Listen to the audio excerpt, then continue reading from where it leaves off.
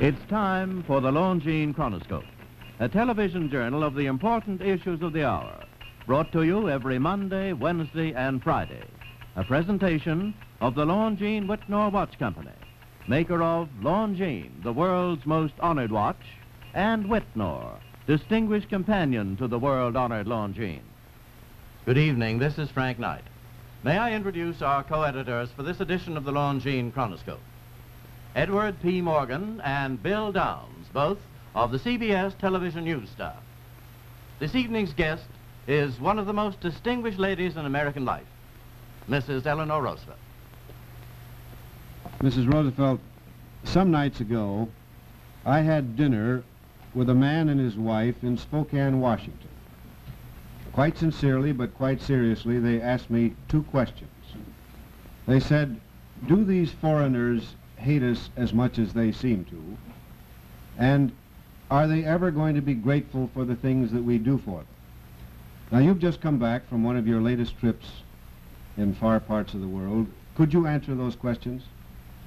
Well, I would not say that foreigners hated us. I would say that many of them were a little suspicious, that they did not like to feel that everything they wanted to do, they had to ask us for our help, or some of it would come from the United Nations, and they liked that better because they were members, and they felt they got it by right, and there was no one individual nation that they had to depend on. But I would say that it was always hard to be grateful for something which you felt you would like to be able to do without asking anyone. Well, Mrs. Roosevelt, we've heard a lot about criticism of American policy and what we have done or tried to do. Is this something new, or, I mean, is this something to do with this administration, the Truman administration, or perhaps even your late husband's administration? Is this? No, I think it began probably when the war was over and we began to have to help people to build up again. And we were the ones who had not been bombed and who had no homes destroyed. We had difficulty in getting new homes, but we didn't have to clear away acres of rubble of old homes that once existed. And we had our whole production unit intact, and practically no other nation in the world was in that fortunate position. In other words, this is history rather than policy. This is history rather than politics. And I think, of course, that there is some envy in it. There is, when people say, will they never be grateful for what we've done, I think there is gratitude. But gratitude is sometimes swamped by the sense of, why was this done? Was it done in the long run so we who've just freed ourselves from political domination, be dominated through economics? Now, that's not unnatural, because the history of most of these countries in Asia and in some parts of Europe is that people who do things for you expect something in return. And I suppose if we do things as we're supposed to do in enlightened self-interest, that we're not necessarily expected to anticipate gratitude.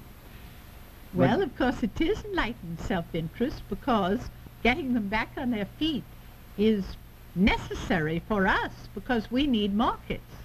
You spoke of the United Nations, Mrs. Roosevelt, and that brings up a most topical point, and before we get into the heart of it, let's explore a public reaction to it here. There seems to be a great deal of suspicion among our own people about the United Nations and its effectiveness. What is your reaction to that? I think that's easily explained, because you see, we're a very big country and a very strong country. We have not needed any of the programs carried on by the specialized agencies which are the action part of the United Nations. We've not needed those programs in our country because we were all right. India has needed to have land cleared of malaria. Other nations have needed help to get rid of tuberculosis. There are 1,001 things that less fortunate nations can see have happened and be grateful for from the United Nations. We don't happen to have been in that category. It matters to us what the United Nations does elsewhere, because again, where people are ridden with malaria, they will never buy our goods. Well, Mrs. Roosevelt, do you think that the United Nations, as an instrument of world political opinion and operation, has lost ground in the last, say, 5, 6 years in this country? I think, like everything else, that we started out expecting that the United Nations would solve every difficulty right just by being the United Nations. We didn't realize that the United Nations was only all the nations gathered in one place, but all the troubles remained just as they were before. And therefore, we had to work to make the United Nations work. And we didn't want to work. And we didn't expect to have to do this work. And now we know we have to, which is healthy, I think. That brings up another point, Mrs. Roosevelt. Secretary of State Dulles has just made an important speech before the American Bar Association in Boston, the essence of which was that the United Nations Charter, I think he put it, was a pre-atomic age charter, and therefore not flexible to the times, and he recommended that the Security Council be stripped of the veto, and said that in some future assembly in '55, I believe it was, that the United States would consider sponsoring such a move. What do you believe about that? Well, of course, that's a great change for the United States, because we felt that unless we had the veto, we would never get the charter through Congress.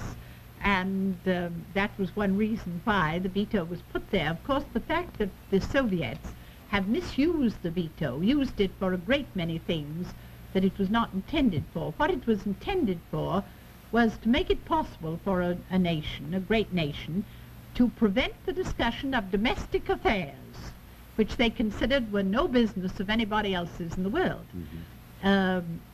Whether we now are ready to submit to discussion of our domestic affairs is a question that the people will have to decide. Aren't we in effect, or isn't Secretary Dulles in effect, asking for a showdown, though, when he says, all right, leave us split the United Nations, or let people line up on our side or their side with no veto, and we carry this by majority vote? Do you think that is a possible consequence? Well, I would hope that perhaps, just as we trust our people in the United States, we were trying the experiment of trusting the nations of the world.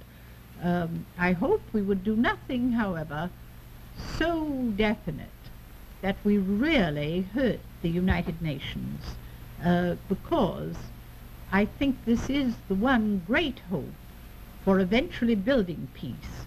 And to do anything like making a pronouncement of a policy which you cannot change if you find it is unwise in the future. And today, heaven knows, you're being met constantly with new reasons, and you ought to be able to be flexible.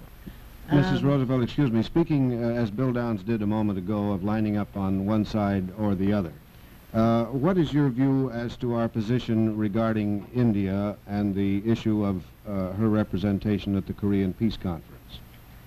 Well, last year I was in India, and I wrote a book called India and the Awakening East, as just trying to explain some of the problems of that area of the world in very simple fashion, because I could only give impressions. It's not a learned treatise.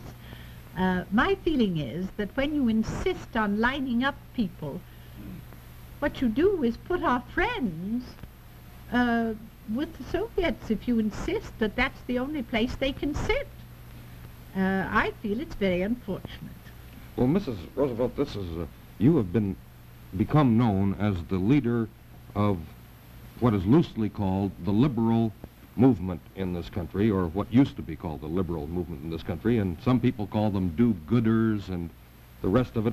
Could you define a liberal for us? I mean, in your own It's very words. hard to put in a few words what a liberal is, but I would feel that a liberal was a person who kept an open mind, was willing to meet new questions with new solutions, and felt that you could move forward. You didn't have to always look backwards and be afraid of moving forward. And that's what this National Issues Committee that you're National head of. Issues Committee is going to try to look at the issues, to put them in simple terms so that the people can understand them as objectively as possible, and to feel that they can, as the liberals do, move forward. Quickly, a final question, Mrs. Roosevelt. I'm sorry, Bill. We've been told by our experts that we may have to live in this world of uncertainty and indecision, short of war, in a Cold War, for X number of years to come. What is your recipe for us to face up to it? Well, I think the study of our history. Certainly, the people who settled this country didn't have any great security, and it's hard for the young to live in uncertainty. They love to be sure of the future. But I really think that we have the stamina, particularly if we look at what we came from. Thank you very to much. live through uncertainty. Thank you very much. The opinions that you've heard our speakers express tonight have been entirely their own. The editorial board for this edition of the Longines Chronoscope was Edward P. Morgan and Bill Downs, both of the CBS television news staff. Our distinguished guest for this evening was Mrs. Eleanor Roosevelt.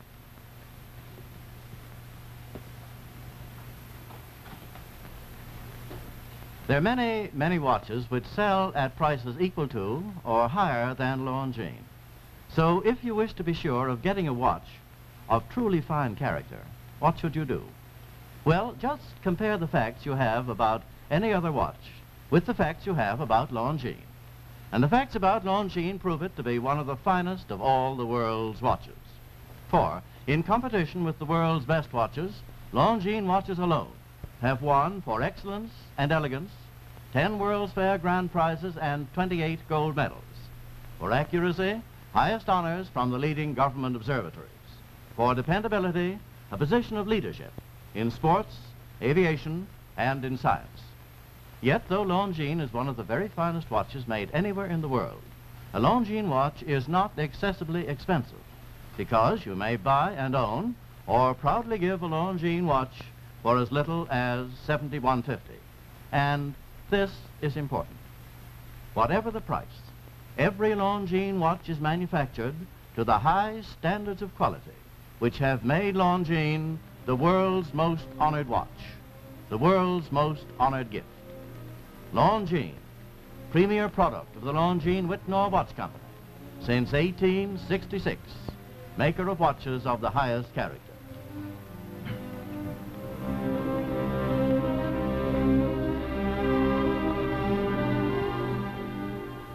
We invite you to join us every Monday, Wednesday, and Friday evening at this same time for the Longines Chronoscope, a television journal of the important issues of the hour, broadcast on behalf of Longines, the world's most honored watch, and Wittnauer, distinguished companion to the world-honored Longines. This is Frank Knight, reminding you that Longines and Wittnauer watches are sold and serviced from coast to coast by more than 4,000 leading jewelers who proudly display this emblem, Agency for Longines-Wittnauer Watches.